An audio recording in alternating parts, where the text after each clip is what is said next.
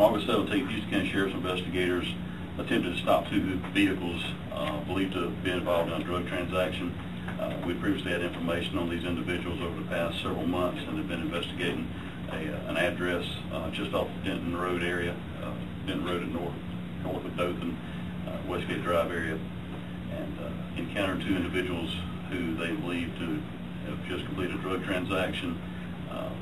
Attempted to stop those vehicles. One vehicle stopped for law enforcement, and the other one fled. The vehicle that fled, the occupant of that vehicle eventually fled on foot also, but was apprehended by deputies. And during this operation, we recovered approximately just a little bit under 2 pounds of marijuana and $11,025 in cash.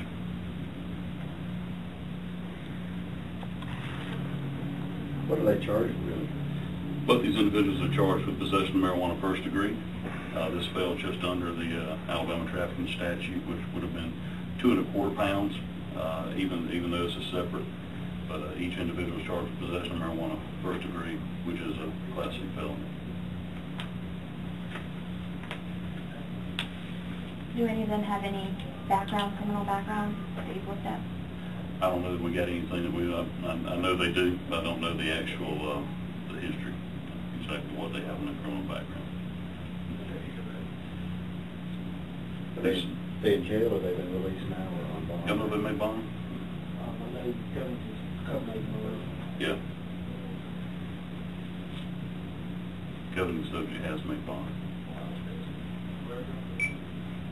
So the economy, are you noticing an uptick in crime or crime as usual?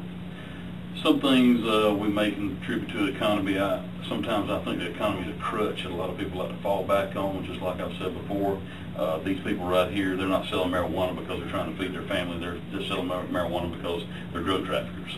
And whether the economy is good or bad, these people will be drug traffickers no matter what.